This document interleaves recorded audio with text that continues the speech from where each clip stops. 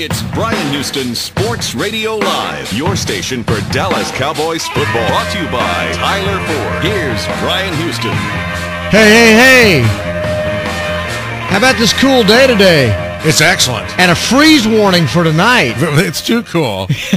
Well, here we are. It is November the 12th. It's about time we start actually getting some November-type weather. I know. Because I always say this. There's just as good a chance come Thanksgiving Day you're going to be barbecuing in your shorts. Sure. And nothing against fire ants or locusts and stuff. I like them dead. Yeah, exactly. Okay. It's just, and I say that because I've been at stations where when you play the really bad fire ant commercials, where it kills them dead, bad dead. Right. We've had people complain about that. Are you serious? Oh, yeah. I was like, well, okay. What, the fire ants have a lobby now or what? Oh, doesn't everybody, man? You Everybody does. kidding me? Everybody does. Chocolate-covered fire ants. Everybody does. Yeah, exactly. All right, whatever. They probably know who Johnny Ballgame is. I bet they do, and they'd go after him with a vengeance Exactly. if they had a half a chance. If they could catch him.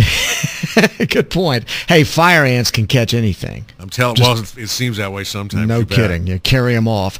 Okay, we are going to go to the APEC VIP hotline, cutting-edge training for the serious athlete, apecgo.com. Talking Dallas Cowboys with us today from Rattle and Hum Sports. Matthew Postins. How you doing, Matthew?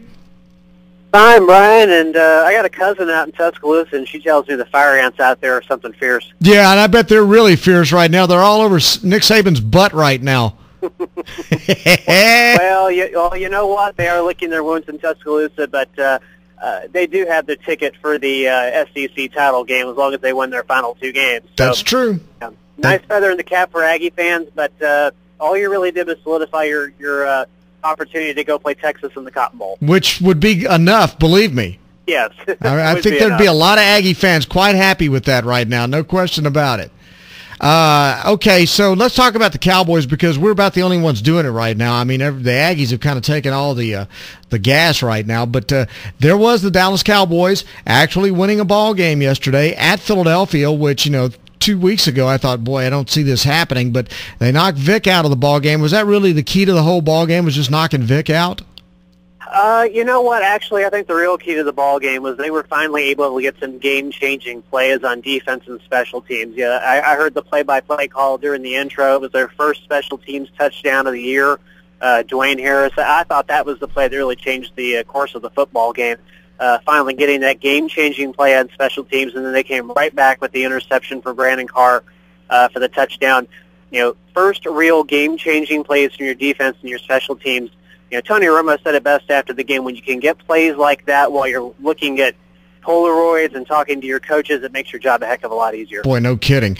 And they also, like you said, you had the defense actually score some points for you, and that was huge because the Cowboy offense continues to be kind of challenged, shall we say. So the defense did a terrific job yesterday. So is this team now looking at having their hopes of really getting to the playoffs, or was it just a matter of beating a team that was worse than they were yesterday? Well, I think it was probably a matter of a team being worse than they were yesterday. I mean, they got a little bit of a bump from Nick Foles after Vic lost the game, and I think a lot of that had to do with the fact that the Cowboys really didn't know who was going to be coming out of the locker room and playing quarterback in the second half. I mean, you had to assume Vic was coming back. You didn't know if he had a concussion like everybody else on TV did. So I think it took them a couple possessions to adjust to what Nick Foles is going to offer them at quarterback, which is completely different than what Michael Vick offers you. But ultimately, the Eagles are just in a spiral right now. I mean, they've lost 5 straight. I think Andy Reid's going to lose his job. I think a lot of guys in Philadelphia are going to lose their job when the season's over.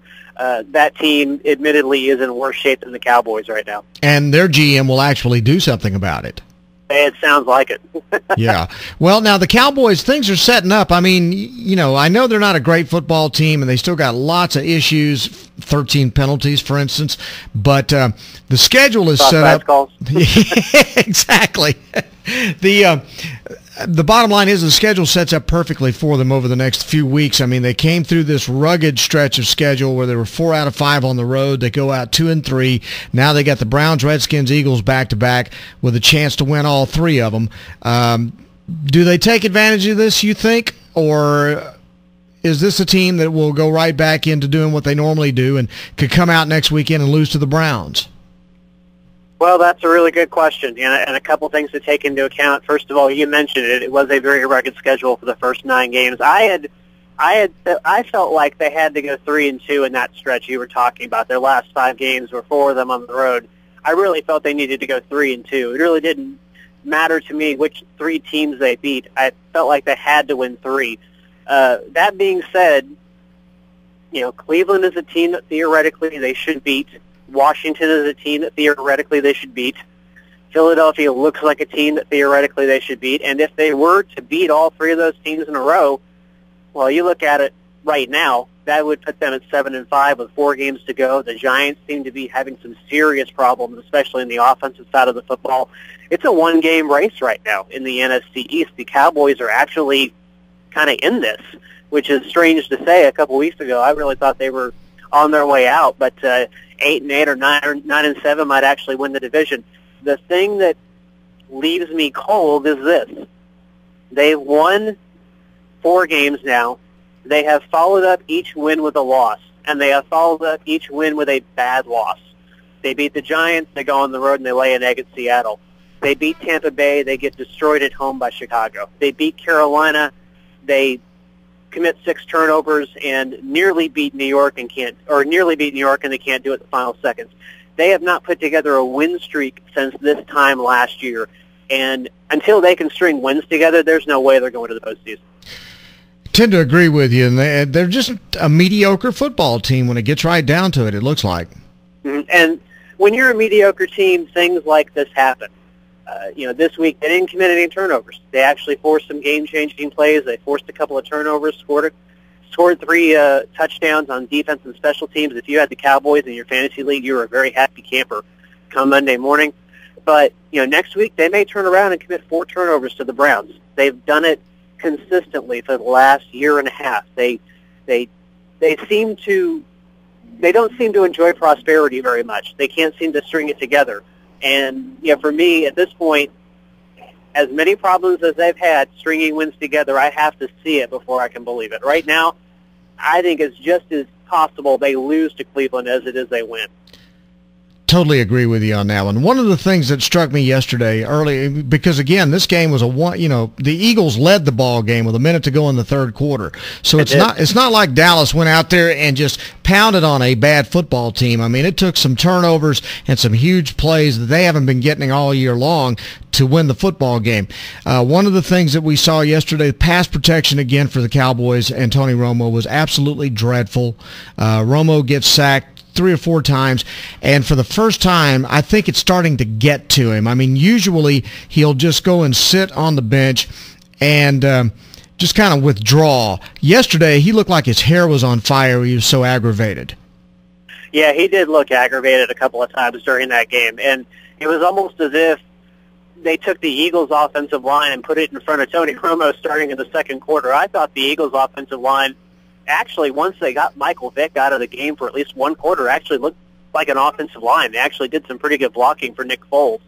I think the thing is that teams have figured out the Cowboys on film when it comes to their offensive line. They can't handle a lot of pressure coming at them at once. If you can fill the gaps, especially inside with the guards, you can put a lot of pressure in Tony Romo's face, and that's really the MO with Tony Romo. It's not the pressure from the outside that gets to him. It's the pressure that comes up his face, comes up the middle. If you can put a lot of pressure on him up the middle and force him to hurry throws and force him to make decisions like he had to a couple times, just tuck the ball and take the sack, that's how you want to attack him. And right now, the interior of the Cowboys line just isn't getting enough protection around him for long enough to allow him to make the decisions he needs to make to throw the football. And then they even make it even more complicated. Pressure up the middle, I think, would bother any quarterback, but Romo's got to worry about whether his receivers are going to be where he thinks they're going to be on most routes, and so the only guy he can really count on to throw the football to is Witten. So you got protection issues, you got receivers running wrong routes, so as good as the win was yesterday, you still got the same issues. Yeah, although I thought the receivers did a better job being in the right places than they did last week. There were only a couple of instances, I thought, during the game where it was clear the receiver ran the wrong route. But you're absolutely right. And if you have weeks like you had against Atlanta and the Giants where you have receivers running wrong routes, combine that with the protection issues, and it's a very long afternoon for any quarterback, much less one as mobile and as versatile as Tony is.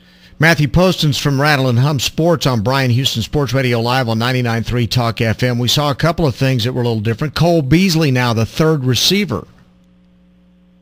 Yeah, I thought that was interesting. They mixed Cole into the game plan last week against Atlanta.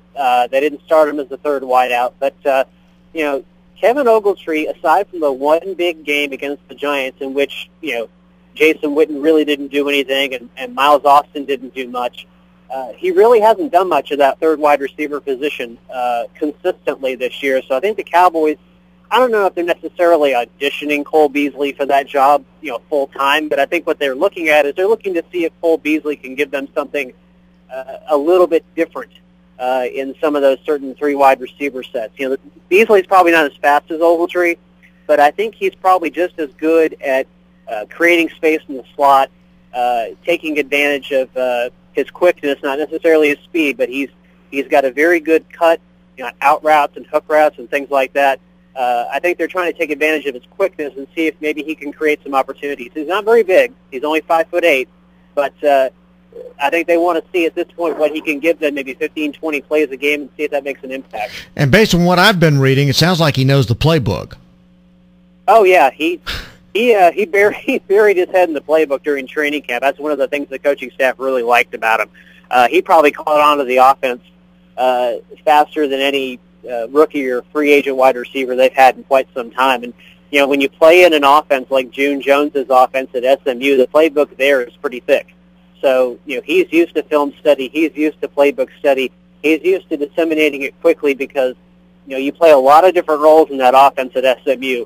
And, if you can, the more versatile you can be going into the NFL, the better off you are. And I think the Cowboys appreciate how studious Beasley has been with the playbook and during the week, during practice. So they want to give him an opportunity to see if all that work translates into something productive. Cowboys announced today, looks like Kenyon Coleman is out for the season now, ready to undergo surgery to repair a torn left triceps. How big a blow is that? It's significant.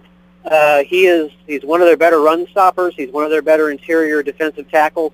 The fact that Jay Ratliff is still healthy, that certainly helps you. Josh Brent's had a nice year backing up the two of them.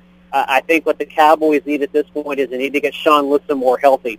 If they can get him healthy and back into the rotation at defensive tackle, I think they can probably make it work around not having Kenyon in there. Remember, at the beginning of the year, they didn't have Jay Ratliff. They just had Brent and Lissamore and Coleman, and they actually did pretty solid work in run defense. So I have to imagine that if they can get Lissamore healthy, that between the three of those guys, they'll be able to handle the run, because the Cowboys have only given up 2 100-yard rushing games to running backs this year, and they're averaging less than 100 yards rushing as a defense. So they're doing a very good job stopping the run no matter who's in there.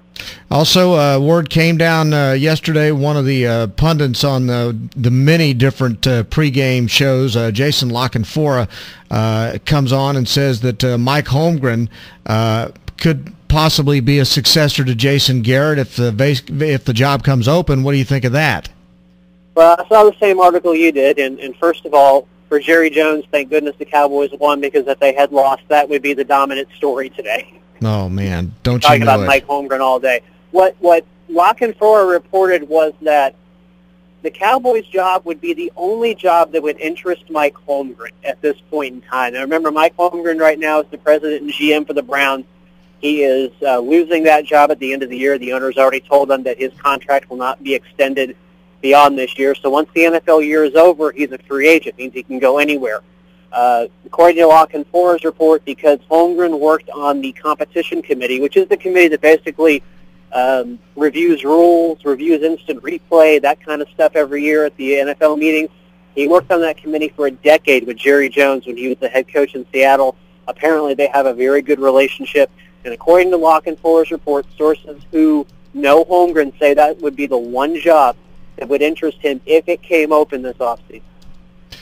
I can't see that happening. I have to imagine it probably wouldn't be happening either. I mean, the whole reason Mike Holmgren left a Green Bay team that had been to 2 Super Bowls in a row, was because he wanted more say over personnel. That's why he ended up in Seattle. You notice the next job that he took after he left the Seahawks was he took over for the Browns as their president and GM, which gives him total say over the entire organization. If Mike Holmgren just wants to get back to his roots and say, just coach and have input on personnel, then it might work.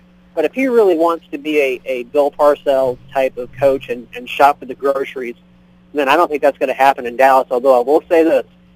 If for some reason Jason Garrett does lose his job this year, in terms of the long-term health of the organization, I think Mike Holmgren would be the best choice. It would just be a matter of working it out with Jerry Jones. He's worked with strong head coaches before, Jimmy Johnson and with Bill Parcells, and if you look at the personnel identification during those two periods, they did a very good job of identifying talent.